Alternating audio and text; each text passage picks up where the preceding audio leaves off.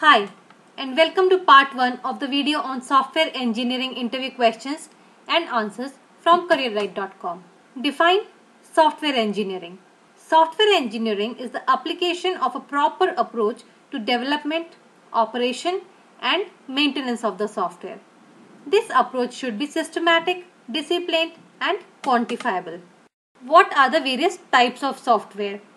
The various types of software are system software, application software, embedded software, web applications, artificial intelligence software, scientific software, etc. What do you understand by software development life cycle?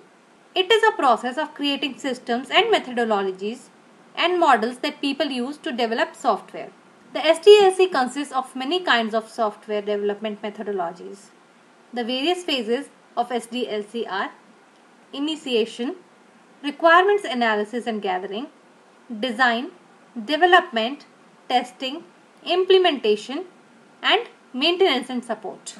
Why is SDLC important? SDLC is important for following reasons. 1. It serves as a guide to the project. 2. It provides a flexible and consistent medium to accommodate changes and perform the project to meet clients' requirements. 3. SDLC phases define key schedule and delivery points, ensuring timely delivery within the budget and other constraints. And 4th, it cooperates project control and management activities in each phase of the cycle. What is SDLC model? What are the most well-known SDLC models? An SDLC model defines implementation of an approach to the project. It defines the various processes and phases that would be carried out throughout the project to produce the desired output. There are a variety of SDLC models that exist catering to different needs and characteristics of a project. Some of the well-known SDLC models are Waterfall model, software prototyping, rapid action development, extreme programming, and end-user development. Describe Waterfall software development lifecycle model. Waterfall is a sequential and non-iterative SDLC model which describes flowing of phases downwards one by one. The process does not start a phase unless the previous phase is fully complete. The waterfall model consists of the following phases. 1. Requirements gathering. 2. Design. 3. Construction. 4. Integration. 5. Testing. 6. Implementation. And 7th. Support. What are the strengths of the waterfall model? The strengths of waterfall model are: no planning is needed, works well for small projects with fixed and clear requirements, lesser cost as planning overheads are less, quick delivery of the complete system. What are the weaknesses of waterfall model? The weaknesses of waterfall model are: 1. It is inflexible. 2. Accommodating changes is very difficult. 3. Longest tangible delivery time. The customer does not see anything but the whole product when it's ready. 4th, not suitable for large projects and where requirements are not clear. When do you suggest to use the waterfall model? One should use the waterfall model only when the requirements are very clear and fixed. There are no ambiguous requirements. Ample resources with required expertise are available freely. The client has high confidence in the organization. The organization is experienced in similar projects and the project is short. Describe V-shaped software development lifecycle model. The V-shaped software development lifecycle model is an extension of the waterfall model. The waterfall model moves linearly downwards, whereas in V-shaped model, phases are turned upwards after coding phase to form the V shape.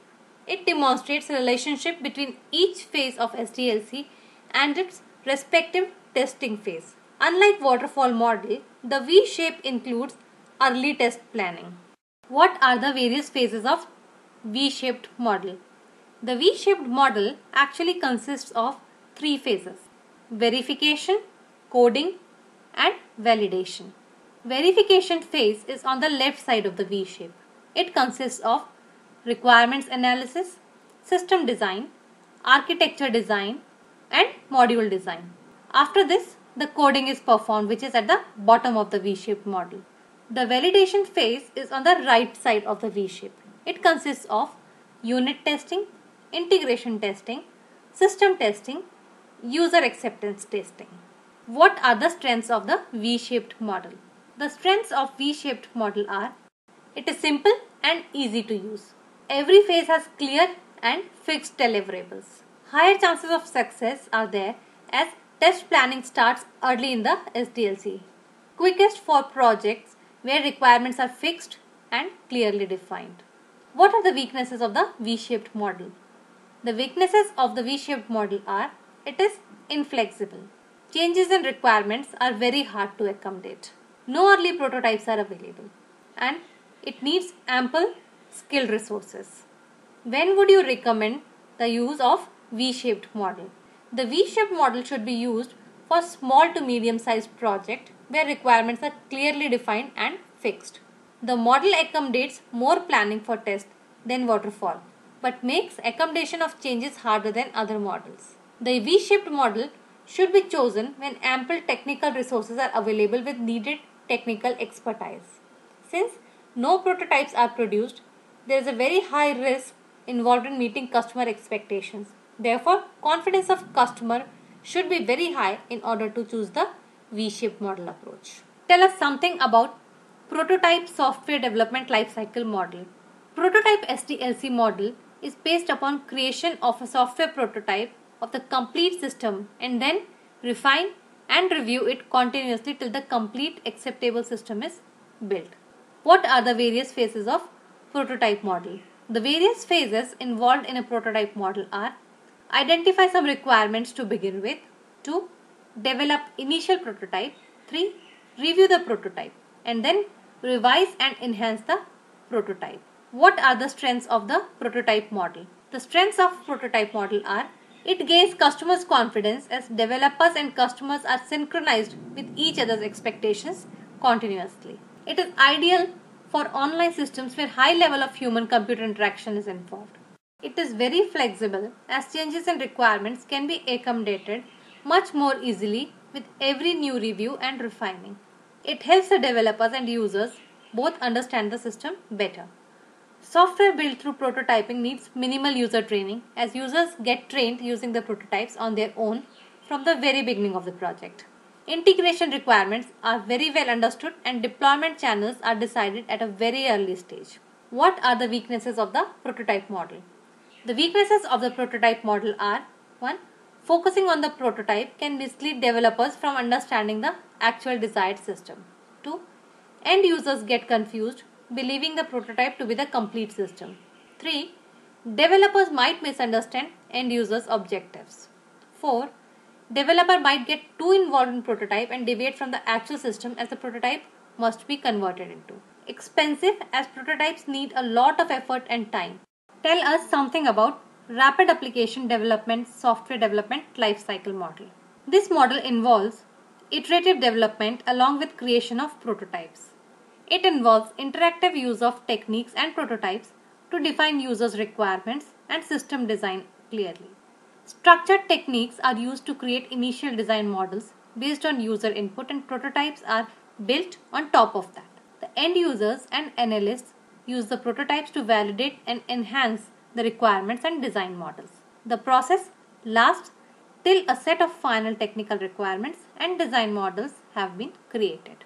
What are the various phases of RAD model?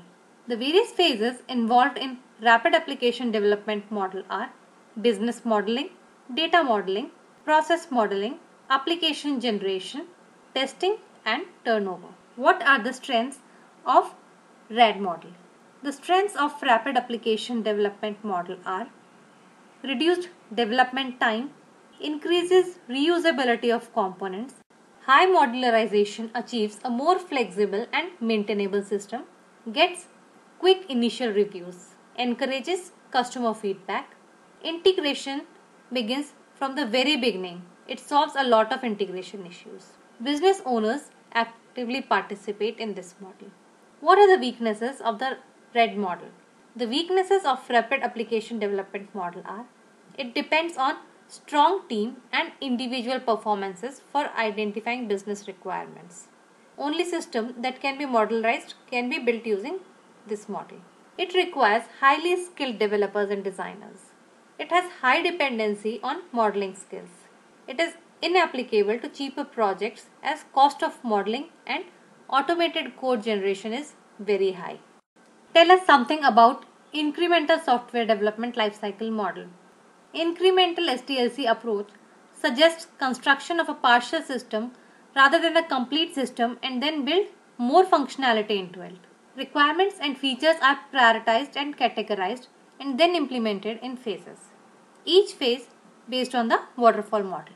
The process continues till the complete system is ready. What are the various phases of incremental model? The various phases of incremental model are same as the waterfall model. That is requirements, design, implementation, testing, maintenance. Here, the phases are repeated incrementally as business value is delivered incrementally as well.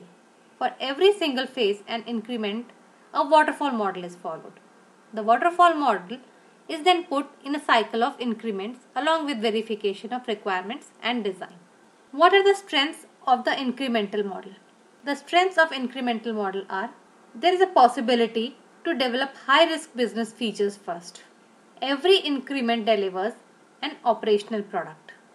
Customers' confidence is high as they validate every increment and provide feedback. Low initial delivery cost. Changes in requirements can be accommodated easily. It is more flexible than waterfall model. What are the weaknesses of the incremental model? The weaknesses of incremental model are it needs good planning and design. It needs a clear and complete definition of the complete system before it can be broken down and built incrementally. Integration needs are very high. Total cost is higher than waterfall model. When would you recommend to use the incremental model? The incremental model should be used when major requirements of the complete system are clearly defined and understood. The product is required early in the market. A new technology is being used. Resources with needed skill set are not available. There are some high-risk features and goals involved. Tell us something about Spiral Software Development Lifecycle Model. The Spiral SDLC model combines components of both design and prototyping phases. It's a hybrid of waterfall and prototyping model. What are the strengths of spiral model? The strengths of spiral model are early identification of potential risk areas. Customer sees a prototype very early in the SDLC. Critical and risky features are built first for risk mitigation and clarifying requirements. Design can evolve with iterations. Feedback from users helps maintain their expectations.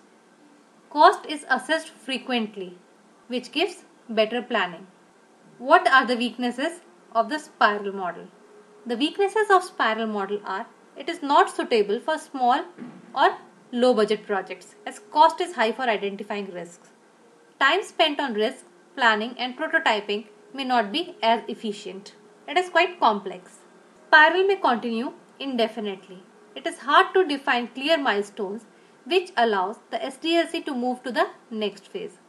Developers must have other work during non-development phases. When would you recommend to use the spiral model? The spiral model should be used when prototypes are expected. Large and high budget projects are underway. When risk assessment is very critical.